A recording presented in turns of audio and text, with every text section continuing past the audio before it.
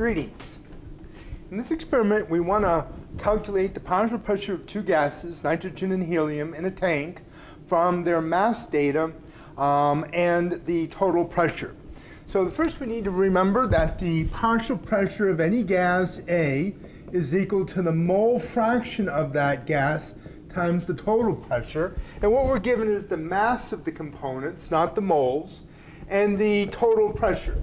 We know that the mole fraction of any gas, X sub A, is equal to the number of particles, that is the number of moles of that gas, divided by the total particles. So what we need to do first is calculate the moles of each species, then the total moles, then the mole fraction, and then we can put them into here and we'll have two equations we're solving. The first equation will be the partial pressure of the nitrogen, which will be equal to the mole fraction of nitrogen, the fraction of the total molecules that are nitrogen, times the total pressure. And then we'll have the second equation, which is the partial pressure of the helium, which is equal to the mole fraction of the helium times the total pressure. So we now need to calculate the moles of each gas. So we'll start off with the nitrogen, okay?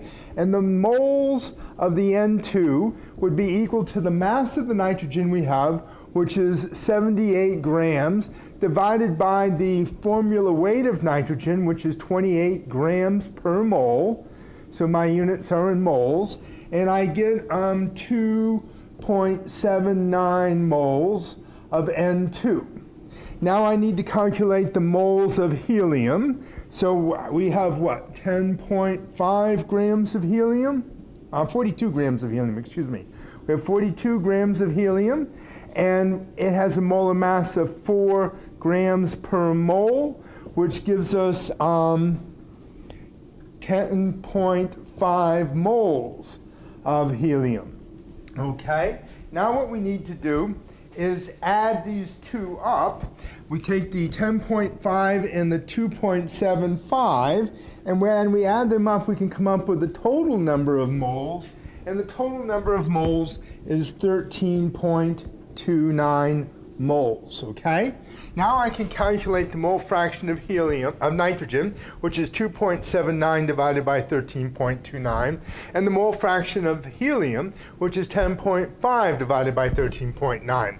But I'm just going to plug them into here. So the mole fraction of the nitrogen is 2.79 over 13.29, and this is the moles of nitrogen over the moles total, okay? And then I multiply that by 3.75 atmospheres, which gives me the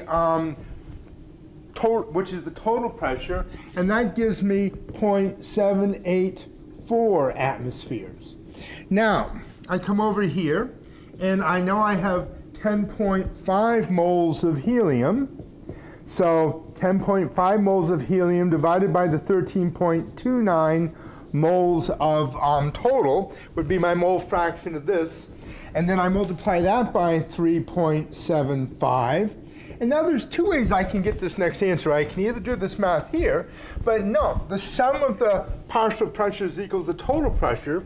So if the total pressure is 3.75 and 0.784 was due to the nitrogen, the rest must be due to the helium, and I could have just simply taken this number and subtracted from here. And when I do this, I come up with 2.97 atmospheres, okay? And now what I probably would want to do is reduce these to two significant digits because of those numbers, so it would be 0.78 atmospheres, and it would be 3.0 atmospheres, okay? All right, hope that's understandable, and good luck.